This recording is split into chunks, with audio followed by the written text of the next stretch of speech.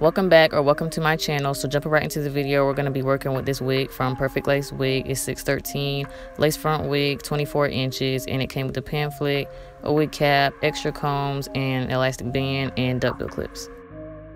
So what you're going to need is a plastic bag, a fine tooth comb or a brush to distribute the product, gloves, a mask, and you need to wear a mask because this stuff is strong, Wella Color Charm Toner in T10, and Salon 30 volume developer, and a brush and bowl to mix in, and of course your wig.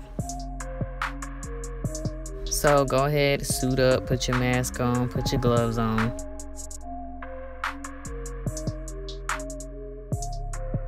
Alright, so now to mix up this little concoction, we're going to take the toner. We're going to use 1 part toner, 2 parts developer. We're going to take the toner and pour that into the bowl, and then we're going to take the developer and fill up that bottle twice and pour that into the bowl.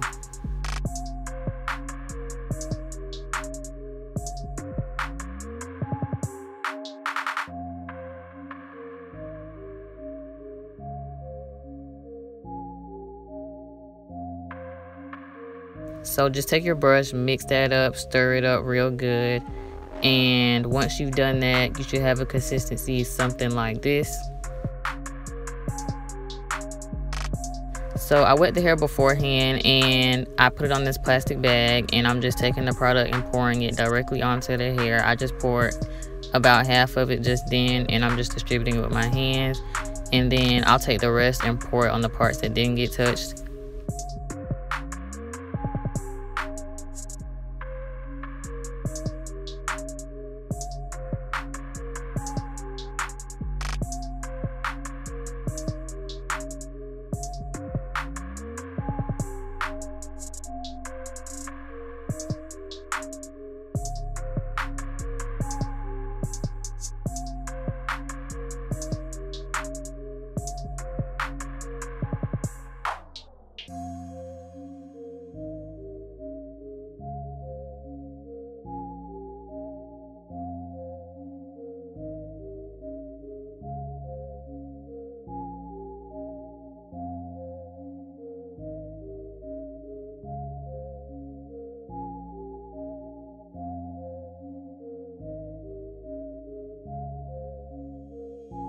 So I bought an extra bottle of toner just in case I needed it, and I did.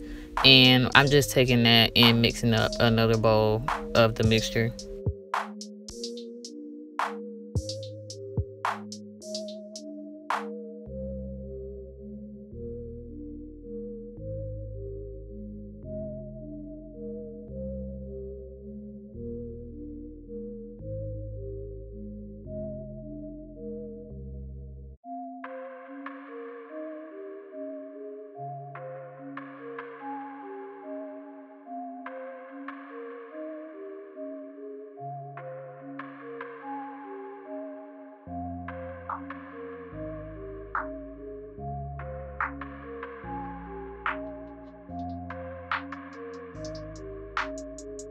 So here I'm just taking my dimming brush to distribute the product throughout the hair. Make sure every strand is getting coated. Make sure there's no blonde hair.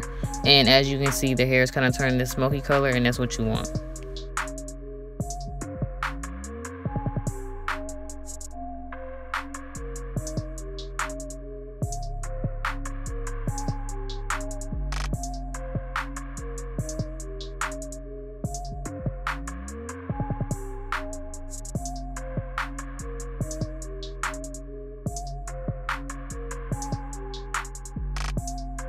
So I've been working this product in for about 20 minutes, and the bottle says to let the toner sit for 30 minutes. So we're just gonna let it sit on the hair for another 15 and come back.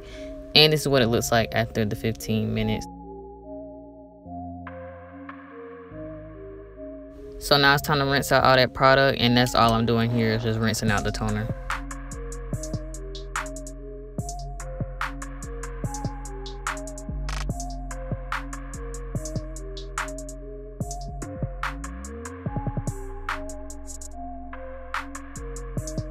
So once we've done that, we're going to shampoo and condition with this Tresemmé shampoo and conditioner to make sure the hair stays moisturized, and then come back. And this is what the hair is looking like after we shampooed and conditioned. So to tone the hair a little bit whiter, we're going to take this Oleo Pro blue shampoo, and kind of like the watercolor method, we're going to pour it into this bucket I filled up with hot water. And I'm just taking my hand and stirring that up. You really don't need gloves for this because it's just shampoo, but I just left my gloves on from when I was rinsing out the toner. So now you're just going to take your hair and dunk it into the water, doing these up and down motions just like the watercolor method, just like I did in my hair dyeing video on the hair that I have in right now, the fall color hair. If you haven't seen that, it'll be in the description. But just keep repeating these up and down motions a few times.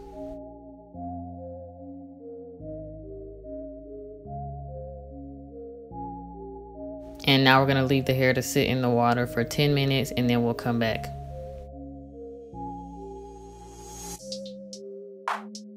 And I'm just taking the hair out and squeezing the water out of it. And this is what the hair is looking like so far.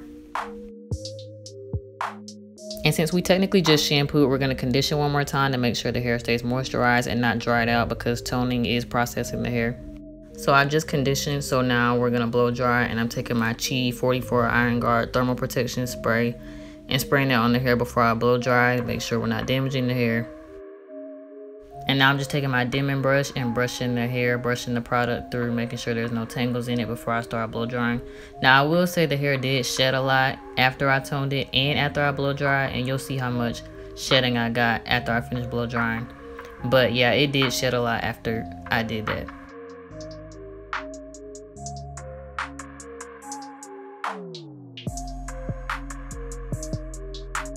So this is how much shedding I got after blow drying, and this is what the hair is looking like after I finish blow drying. I don't know why the camera is picking up the hair color kind of funny looking, but this is the hair's true color in this clip. So now we're about to get into styling. I'm just parting the hair into a side part.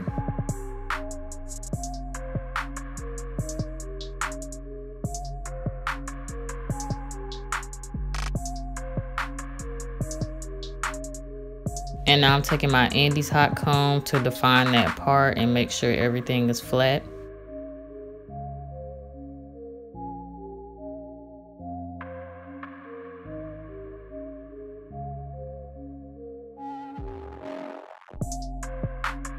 So what you see me doing here is giving that bang part some height. I don't know, I just like the way that looks, like when you curl hair, that little height the bang has. I love that.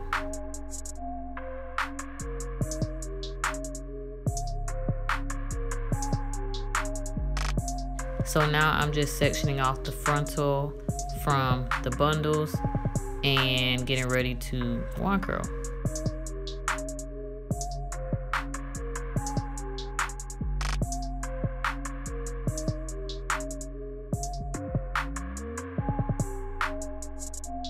So now I'm just sectioning off a row of the hair so we can start wand curling. And y'all, my camera literally started flashing red right after the first curl, which I mean, I guess that's okay because you can kind of see what I did based off the first curl, and all I did was repeat that all the way through. But yeah, my camera died after that. So now I'm taking my Beyond the Zone Turn Up the Heat protection spray, and I just do 2 sprays of that on each section. You don't want to spray too much because it'll make their hair oily. But I'm just sectioning off a piece and combing that with my fine tooth comb, and then I'll start wand curling.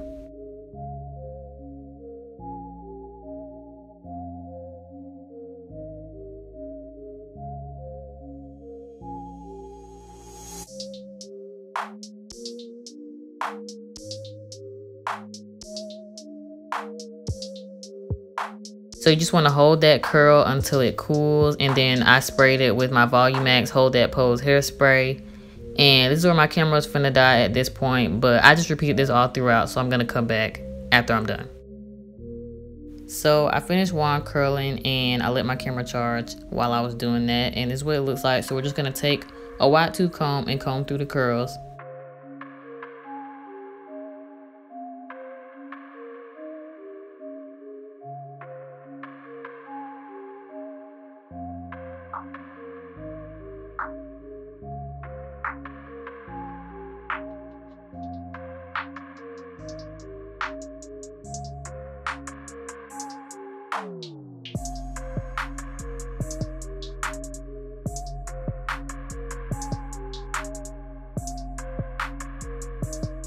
And y'all can see right here that height I was talking about in that bang.